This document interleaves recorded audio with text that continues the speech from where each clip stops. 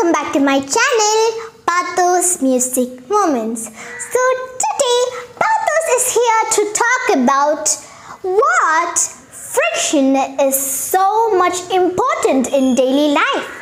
Why friction is so much important in daily life? Okay, so let us talk about this today. So let us know what a friction is, right? In Malayalam, friction is called Kashanam. So, friction is the force that is acting on two surfaces, the surface of the object and the surface of the floor. So, it is a force acting on these two surfaces. So, there are a lot types of friction, and the friction can be sometimes necessary and sometimes evil. Let us know why is friction necessary. Okay. So, let us hear about some examples. If we want to walk on a floor, we need friction. If we want to write with a pen or a pencil, we need friction. If we want to write on a blackboard with a chalk, we need friction.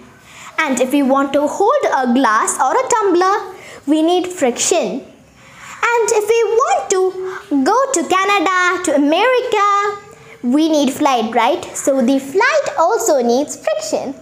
Okay? So why does these things need friction? Okay. So if we need to walk carefully and safely, we need friction. Why? Because the friction is keeping our body right to the surface, so that we won't slip, we won't fall, because it is a force that is acting on the two surfaces, right? So this is keeping our foot right onto the ground. So that is why we need friction to walk. And then, why do we need friction to write a pen or a pencil?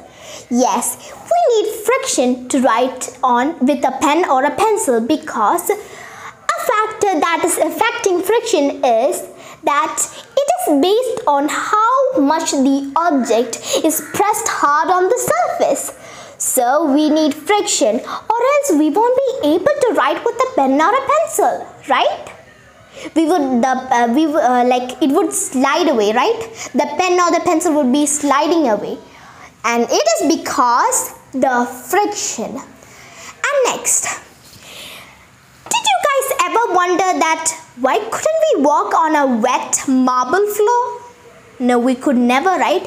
We would slip and fall on our headed friend, right? Yes, it is because the friction is less at that place. Why is friction less at that place?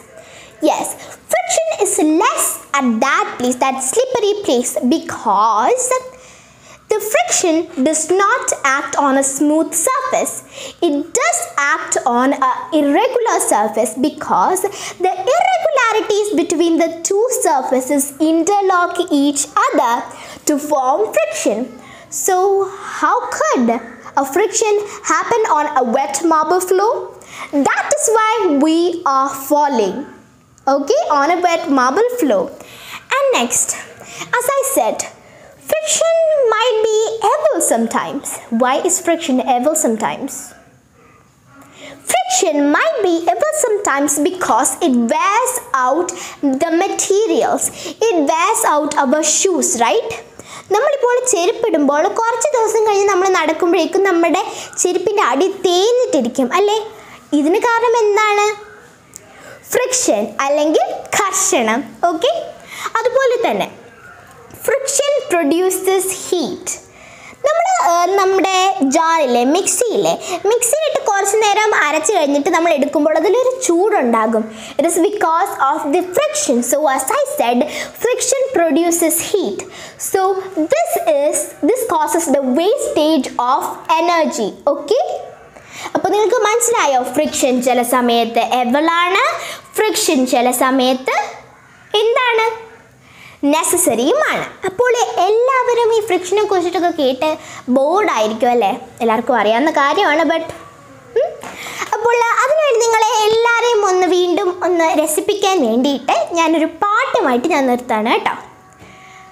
സ്വർണ്ണമുഖിലേ സ്വർണ്ണമുഖിലേ